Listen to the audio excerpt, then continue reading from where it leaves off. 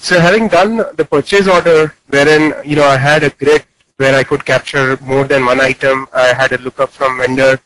Let's go into the invoice, which is typically the step in accounts payable process. So that wherein once you receive a invoice from the vendor, you have to match it against the items what you have raised in the purchase order. So I'm just receiving some invoice, and I'm just going to select the vendor over here. So it being MSC in this case, and I'm going to take this order number. So if you remember, this was the order which we had entered, and it has automatically picked up the items which we had entered in this particular order. So if there were more than one item, all of them will get picked up here, and then I'm free to change the quantity. So instead of 388, I can say I just received 380 as a quantity and submit it. And it's going to just show me in this order lookup only orders which are pending on the vendor, not anything which is already received.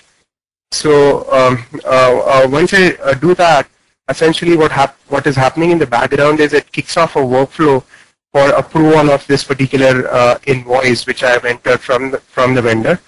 And in my approval screen, I get to see the similar forms experience where I had captured the invoice data, but this time with a comments field where I can capture the comments.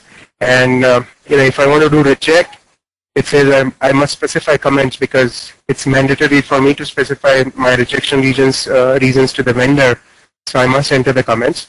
But on the other hand, if I say approve, it's going to go through and that item is removed from my inbox where comments were not mandatory.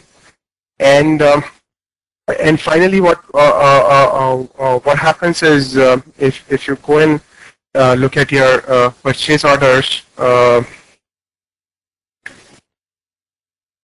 it would have received this 380 quantity over here. Now, to show this part, we are just using a regular .NET object, which I'll be showcasing during when we built it. And the idea is that .NET object has updated this quantity just to showcase how you could consume a regular .NET object in such cases.